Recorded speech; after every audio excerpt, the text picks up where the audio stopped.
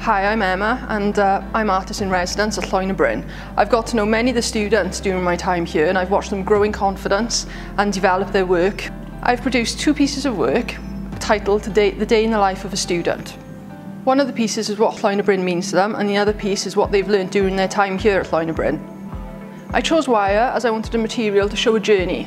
You know, wire kinks and bends as you're working with it. You know, no journey is ever perfect. I wrap them in colourful embroidery thread. It's offering that protection, it's like nurturing the wire, and that's where I wanted it to come through, you know, because at Llwyn and Bryn we're all a family.